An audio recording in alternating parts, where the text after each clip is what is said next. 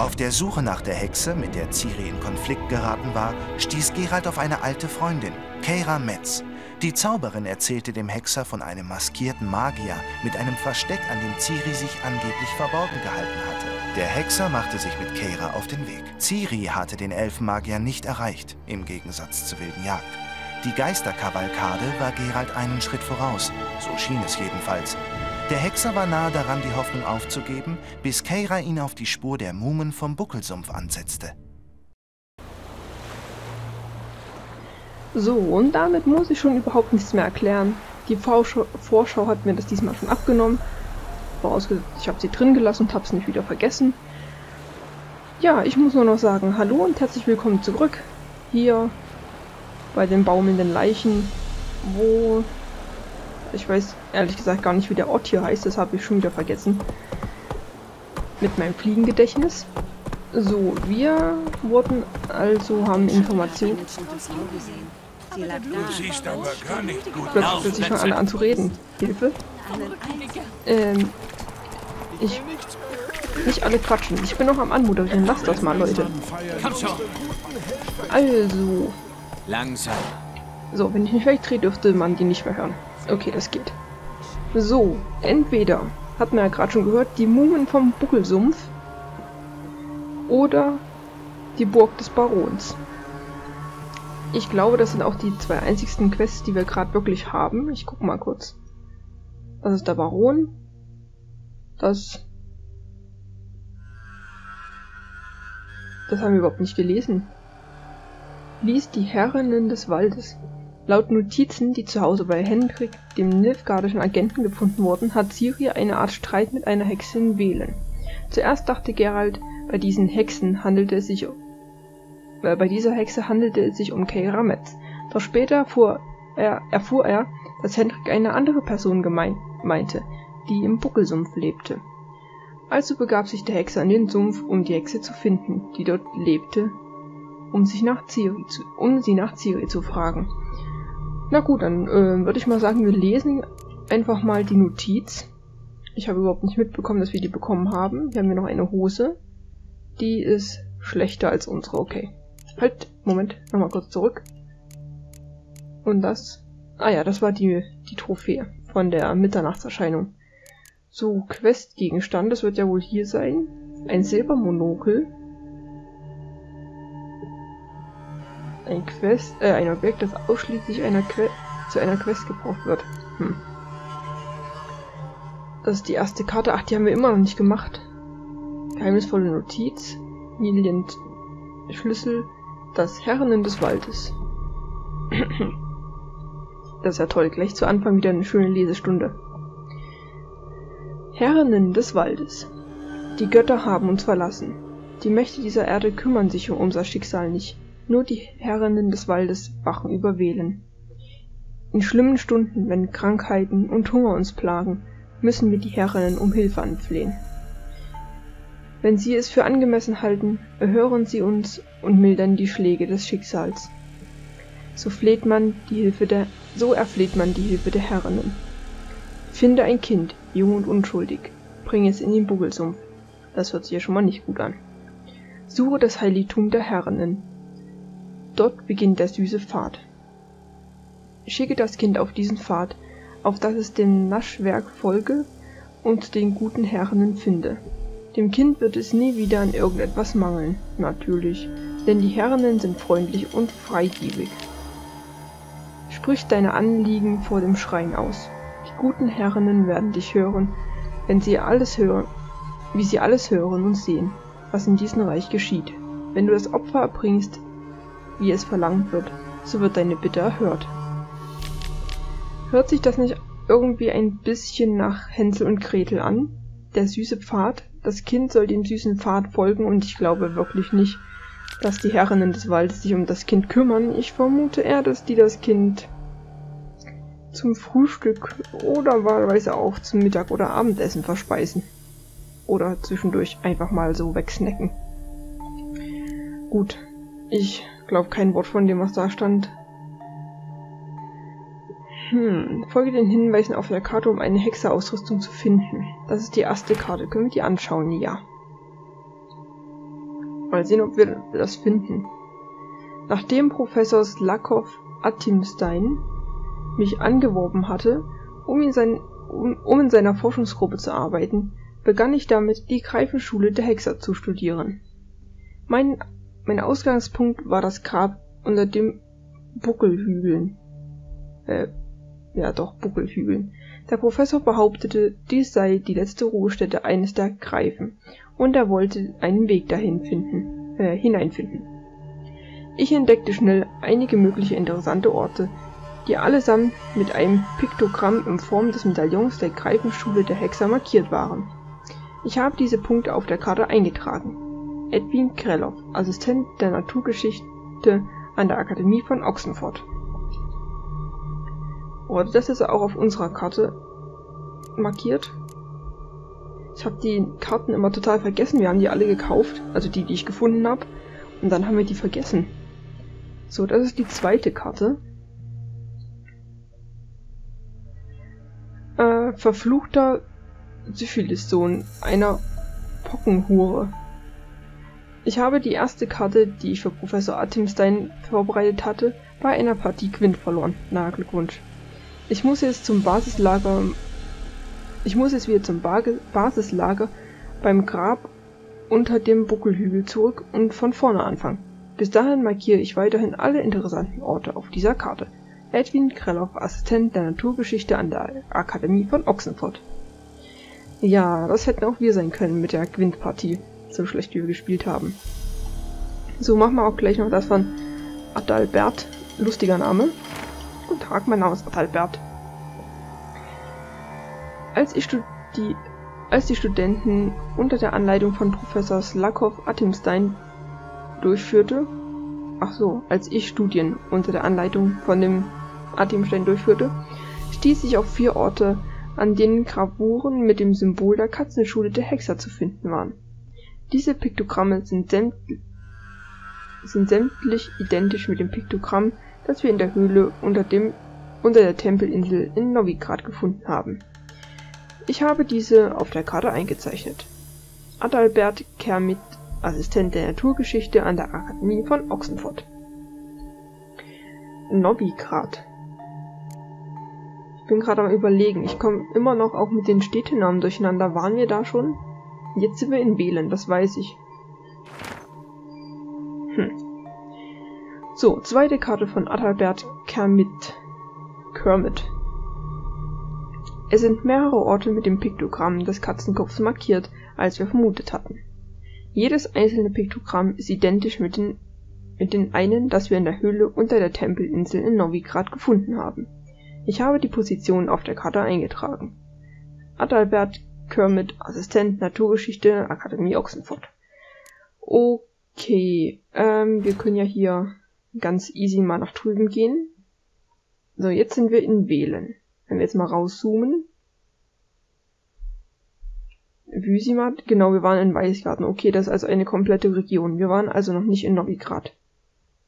Okay. Hier Kermorhen. Kermorhen bedeutet alte Festung am Meer, weil die auch so weit am Meer ist. Die Festung beherbergt eine Hexerschule. Vor vielen Jahren wurde die Festung zerstört, ihre Bewohner verfolgt und ermordet. Heute bietet Kermorhen lediglich ein paar überwinternden Hexern vorübergehend Unterschlupf, bevor sie sich erneut auf den Weg machen. So, da ist Gellige. Haben wir hier unten noch irgendwas? Nein. Okay, auch wenn das nur 6 Regionen sind, also ja, das Gellige können wir dazu zählen. Ich glaube, wir werden hier ewig unterwegs sein. So, nicht erkundet. Was wollte ich jetzt tun? Verdammt. Nein, ich gehe zurück zu den Quests, das ist am besten. Herren des Waldes, das haben wir doch schon gelesen. Ich glaube, wir sollen jetzt einfach dorthin gehen eigentlich. Finde heraus, ob sie in Wäldern ist, ob sie in Novigrad ist, ob sie in Skellige ist. Scheiterhaufen in Novigrad, das machen wir später. Hexeraufträge, was haben wir hier noch? Hanna aus den Wäldern. Sprich mit dem Dorfältesten von Mittelhain. Haben wir Haben wir das noch nicht erledigt? In der Gegend um Mittelhain beschloss Geralt, sich umzusehen und herauszufinden, ob nicht jemand einen Hexer braucht. Es war tatsächlich der Fall. An einem Anschlagbrett fand er einen Aushang, dass eine Belohnung auf ein Monster namens Hanna aus den Wäldern ausgesetzt war. Ach nein, das ist was anderes, okay. Hieß nicht die Schwester die Tochter von... Ach, jetzt haben wir das als Quest, okay. Oha, Plätze. Und jetzt auch Katzenschule, okay.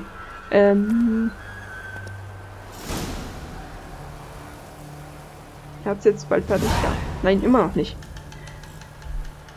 Verdammt, was wollte ich jetzt sagen? Mist. Ach genau, hieß die Frau von Nielen, oder wie der hieß? Nielen, der... Oh, ich wollte es ja auswählen. Verfolgen. Der Werwolf. Seine Frau hieß doch auch Hanna, oder täusche ich mich da jetzt? So, ich weiß, ihr habt immer noch Probleme, aber ich bin immer noch unglaublich schlecht im Kämpfen gegen Ghule, deswegen... Hallo? Reit weiter. Bleibt Plötze einfach stehen, ich glaub's ja nicht.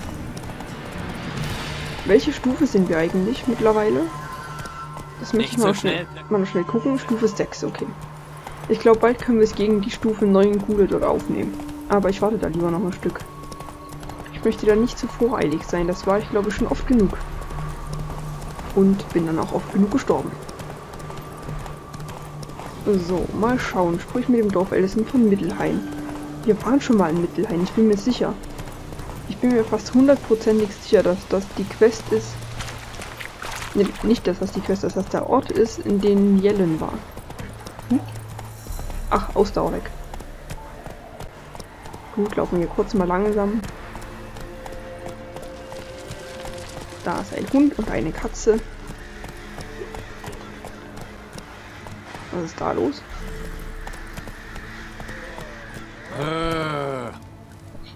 Ah ja, Besoffene. Gut. Möchten wir die mal nicht weiter stören in ihrer Besoffenheit? Es würde mich mal interessieren, ob die jetzt... Wenn ich eine Bäuerin ficken will, mache ich das. Verbote sind mir Schnuppe. Gut, wenn das deine Einstellung ist. Es würde mich mal interessieren, ob die jetzt ihre Schweine oder was die hatten geschlachtet haben. Ja.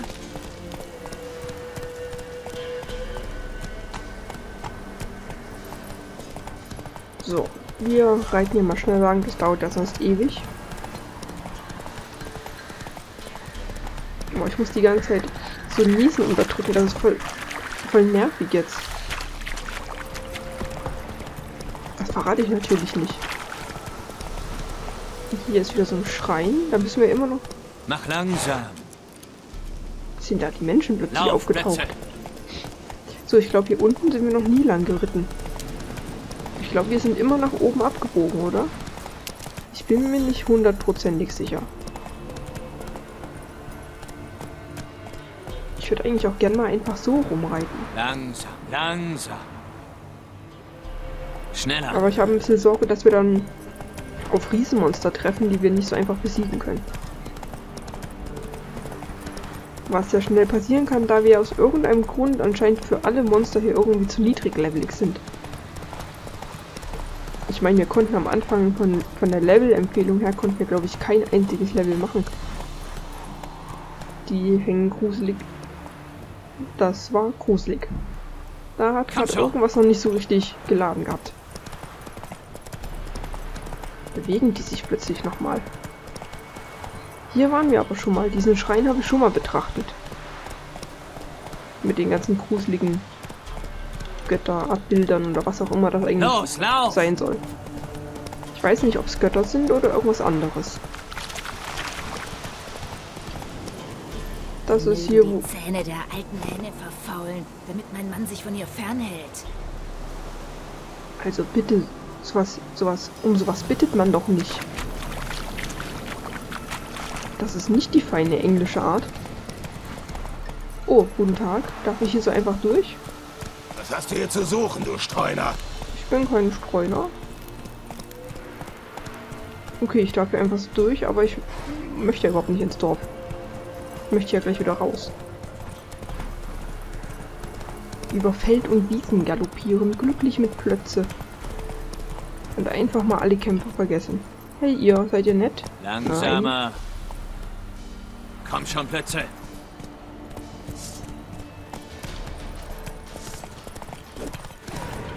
Ich weiß nicht, ob ein Kampf auf dem Pferd so gut ist. Hallo? Hallo?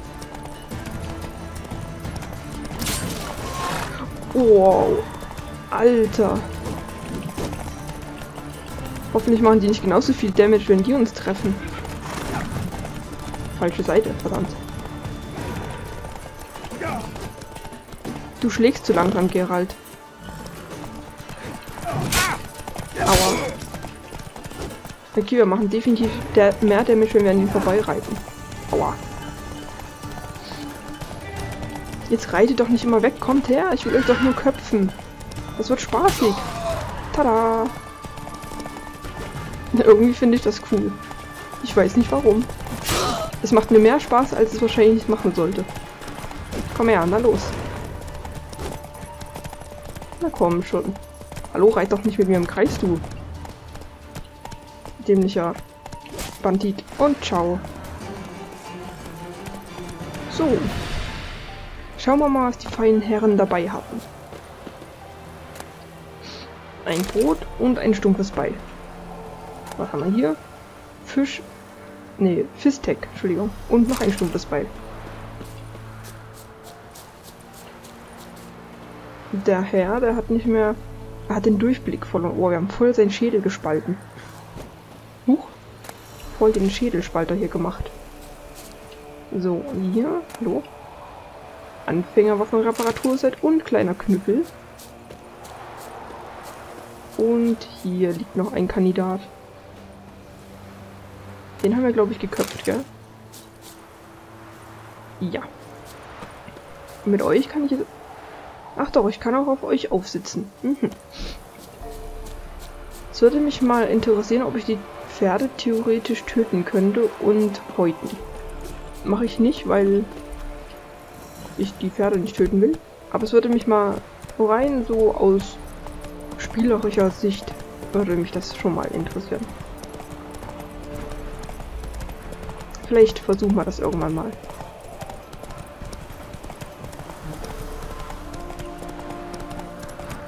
So, sind wir jetzt bald mal da?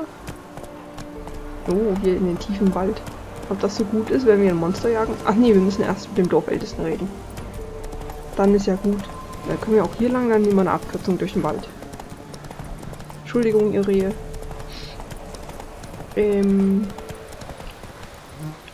Los, lauf!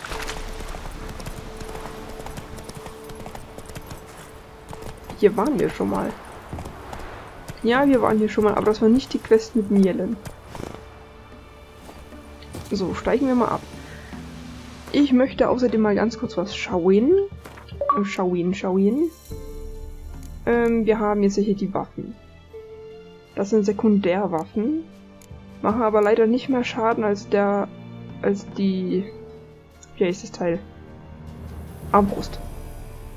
Aber ich mag die Armbrust nicht besonders. Und mir ist übrigens aufgefallen, wir haben den Haken von diesem Fleischerhaken-Ding voll durch das Auge von dem Greifen gesteckt. Und ich frage mich ganz ehrlich, also es ist ja totes Fleisch, ja? Fängt er nicht irgendwann mal an voll zu stinken? Und irgendwann sind da auch Maden dran oder so. Vielleicht hat er auch irgendwelche Hexerfähigkeiten eingesetzt, dass das nicht passiert. Das weiß ich natürlich nicht. So, guten Tag. Hallo. Wenn unsere guten Helfer in der Wildnis nicht das Sagen hätten, wären wir längst verhungert. Oh ja, das tut mir aber leid. Sei gegrüßt. Was willst du? Ich bin wegen des Auftrags hier. Hanna aus den Wäldern. Die Bekanntmachung wegen Hanna aus den Wäldern, die hast du ausgehängt, nicht? Oh ja, das war ich. Würdest du das machen? Du bist ein Hexer, nicht?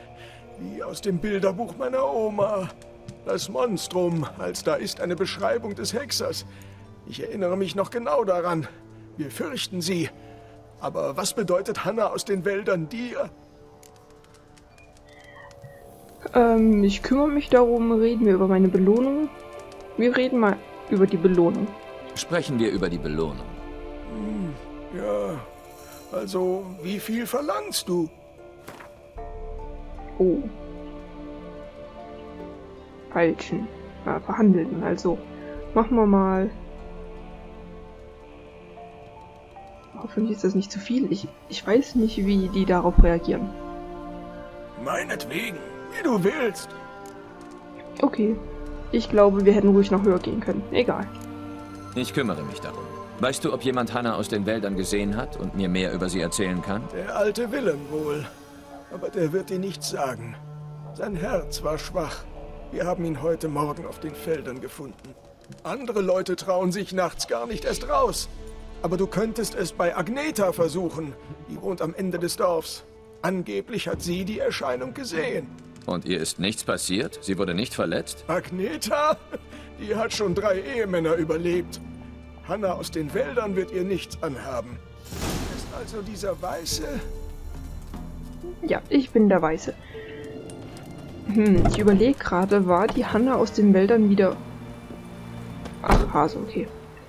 War die wieder so eine Nachterscheinung oder sowas? Wie wir auch schon die freundliche Frau getötet, zur Ruhe gelegt haben. Die beim Brunnen? Ich weiß es nicht mehr. Hallo Agneta mit den 3 Ehemännern. Die Erscheinung, die das Dorf plagt. Angeblich kannst du mir mehr darüber sagen. Oh ja, ich habe sie gesehen, Hanna aus den Wäldern. Mit eigenen Augen. Wie ich dich jetzt sehe, Hexer. Wie hat sie ausgesehen? Möglichst ausführlich, bitte. Um die Wahrheit zu sagen, ich habe sie nicht sehr deutlich gesehen. Es dämmerte und da war ein fahler Schemen vor mir, wie ein Nebel.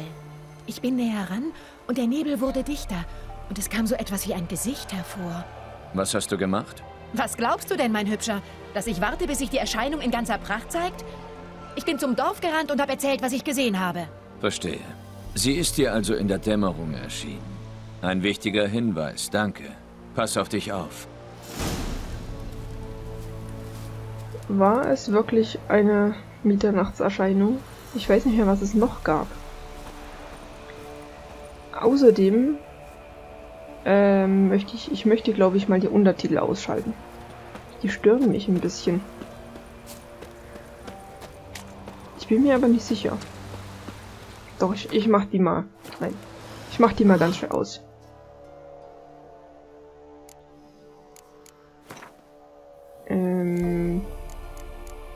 Anzeige?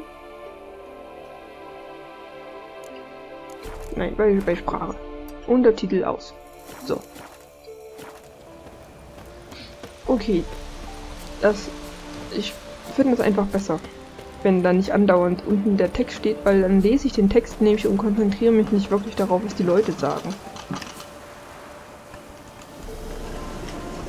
Gruselige Geräusche. Gruseliges Baumgeknarze. Das gefällt mir nicht. Schnell weg da. So, ich hoffe nur, dass wir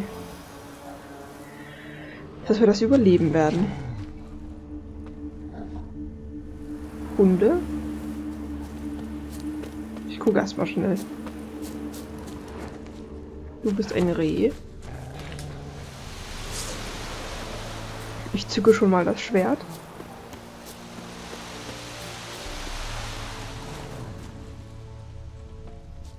Ja, Hunde. Oder Wölfe. Wölfe. Aua. Ich habe wieder professionell die falschen Tasten gedrückt. Oh, super. Ja, das ist halt neu angefangen. Erstmal wieder reinkommen. So, ein bisschen wegrollen. Ich muss unbedingt ans Wegrollen denken. Ein Warg. Ich frage mich, was die Warg hier machen. Ich kenne Warg wirklich nur aus Herr der Ringe. Na komm mit. Lass mich am Leben. Ich werde mich nämlich von so ein paar Wölfen platt machen lassen. Na also, das war verdammt knapp. Und wir haben nichts mehr zu trinken. Und generell zu essen. Das könnte ein Problem werden. Vielleicht bekommen wir hier noch irgendeinen Leber oder so. Oder roh. Ach genau, rohes Fleisch, das ist toll. Da können wir dann gleich wieder ein bisschen Leber und Fleisch wegsnacken. Einfach so roh essen ist es auch super gesund. Den Hundeteil, wofür wir den brauchen, weiß ich ehrlich gesagt nicht so ganz. Steck mal das Schwert weg, dann... Nein, du sollst es wegstecken. So, dann Inventar. Hier. Oh, wir haben sogar Brot. Wann haben wir das denn bekommen? So, die Leber war besser, gell? Ja, mach mal dahin. Und dann möchte ich mal ganz kurz gucken. Können wir, also das verfluchte Öl, um zusätzlichen Effekt im Kampf zu erzielen. Naja, das wird wahrscheinlich gegen Verfluchte sein, das ist gegen Nekrophagen.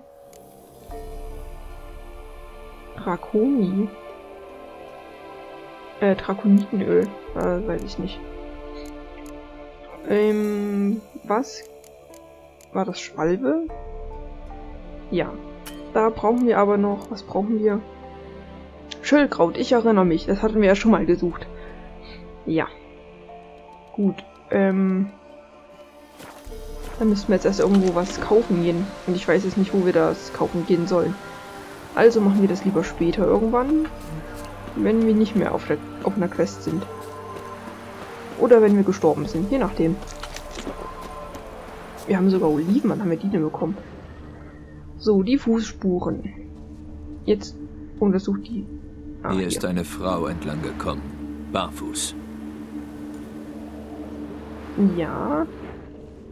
Und, ach, da liegt noch was. Ein Stück Stoff, vielleicht von einem Kleid, ist am Unterholz hängen geblieben. Offenbar ist sie gerannt. Deswegen hat sie sich wohl das Kleid zerrissen. Wurde sie verfolgt? Oder hat sie jemanden verfolgt? Gehen wir jetzt in die Richtung, aus der die Fußspuren kommen, oder in die die Fußspuren gehen? Ah ja, hier lang, okay. Hier führen wir noch weiter. Sie scheint... Oh, Blut, oder? Sie ist dem Verfolger nicht entkommen. Er hat sie erstochen oder ihr die Kehle aufgeschlitzt. Seltsam. Er hat das Messer zurückgelassen. Es ist noch Blut daran. Das könnte nützlich sein. Hier hat er die Leiche entlang geschleift. Die Spur ist deutlich. Aber ganz ehrlich, wenn da ein Messer dabei ist, dann war es doch keine Erscheinung oder sowas. Können wir den benutzen? Also das Messer? Nee, wird wahrscheinlich ja ein Questgegenstand. Okay. Ich habe gedacht, vielleicht können wir es benutzen. Geht aber nicht. Also ich glaube nicht, dass es eine Erscheinung war. Wurde sie hier verbuddelt? Er hat sie den ganzen Weg bis zum Wald geschleift und hier vergraben. Flaches Grab. Muss in Eile gewesen sein. Da ragt doch was raus. Ein Brief? Warum war er in Eile? Oh ja, hier guckt es ja noch raus. Okay, lesen wir den Brief. Inventar, Questgegenstände und Brief aus dem Grab. Obwohl ich Ihnen gesagt habe, dass ich nichts mit ihm zu tun haben will. Ich weiß, dass du keine Angst vor Bockhain hast, aber ich fürchte ihn. Er sagt, dass er mich liebt, doch das ist keine Liebe wie meine zu dir, sondern eine wilde, beängstigende Sorte. Bockhain wird uns niemals in Ruhe lassen. Wir müssen fliehen. Lege deine Antwort an die übliche Stelle, an den üblichen Ort. Deine Zula. Und was ist die übliche Stelle? Erfahren wir das noch? Offenbar hat ein verschmähter Liebhaber die Frau getötet. Eine Nachterscheinung. Der Ältere hat das Mädchen offenbar gekannt. Ich sollte ihn fragen. Wir gehen gleich fragen, aber ich sehe hier hinten ein paar Banditen am Lager sitzen. Hallo! Komm zu Papa!